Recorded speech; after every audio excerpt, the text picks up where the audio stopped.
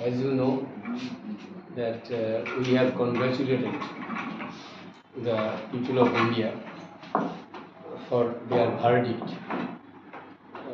so that BJP did not come to the power by more strength, but rather they lost heavily. So now they have to go for a coalition government. So it once again proved that the Indian electorate are not foolish. They are very clever. They know how to react and when and which way.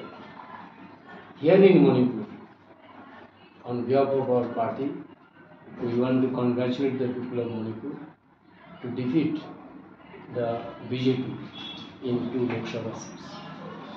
I think this verdict was a huge response to the demands of the common people for the resignation of this government, because present Chief Minister lost his moral authority to continue as a Chief Minister of Manipur after this verdict. It is not we are demanding. Now you see, after the election result, Amit Shah, the Home Minister, newly elected Home Minister, also called a meeting to discuss the situation of Manipur and to finding the ways out. There he didn't invite the Chief Minister of Manipur. So it shows there is a trust deficit. That means even central government and central leadership of BJP are not happy with the present Chief Minister.